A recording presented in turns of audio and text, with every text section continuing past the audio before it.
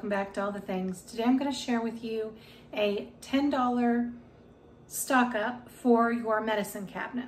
I didn't buy first aid stuff, I bought medicine stuff. I have a large stock, I keep a large stock of medications on hand. It's really convenient when you get sick to not have to go to the store sick or have somebody else go to the store for you because you're sick, to just already have it at home. And medicine can be expensive, but I wanted to show you what you can get at the Dollar Tree. We all know the Dollar Tree is not $1 anymore. It's $1.25 now and up. You know, they even have $3, $5, and I think even $10 items at the Dollar Tree now, but these were all $1.25. So I got 8 items for my $10 and I'm going to show you what I got. Okay, here's what I picked up for my $10. I got I got the nighttime cold and flu. You get 10 of them and it says compared to Vicks NyQuil. I wanted to get the liquid, but they were sold out at our Dollar Tree. They just had the tablets left. So I did get one of the nighttime and then one of the daytime. You get 10 gels in that one also. And it's compared to the Alka-Seltzer Plus maximum strength day cold and flu. This nasal decongestant, so basically it's Sudafed. It shows there compared to Sudafed. I know that when my son gets sick, he does better with Sudafed than he does like the NyQuil or the Dayquil. But also a lot of people, you know, they take Sudafed instead of NyQuil or Dayquil.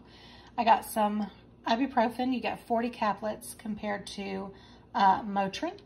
And then the Tylenol or acetaminophen, their version of it, 40 caplets compared to Tylenol. Some people prefer Tylenol, some people prefer Motrin, but if you're really sick and you have a high fever, you can alternate Motrin and Tylenol so that you can take medication faster than you would just waiting on one or the other. So I got both of those. I'm going to tell you about the Tums last because I have a neat thing to tell you about the Tums and why they are in, why they go with the medicine, but they can also go with first aid. We got this allergy relief, which is comparable to Benadryl. You get 36 tablets in there. This mucus relief, which would be like Mucinex, and you get 10 in there.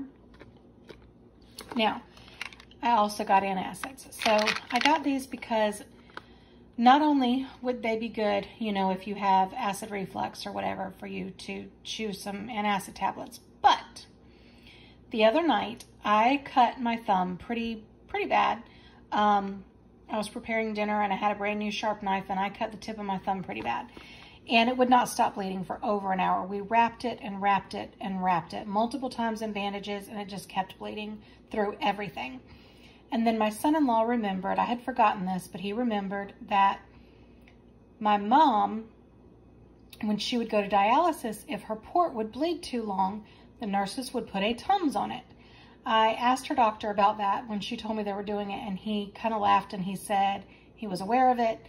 And as a doctor, he was not going to suggest that somebody use Tums to stop bleeding, but yes, he was aware his nurses did it and that it had been working. And so we got out a Tums the other night.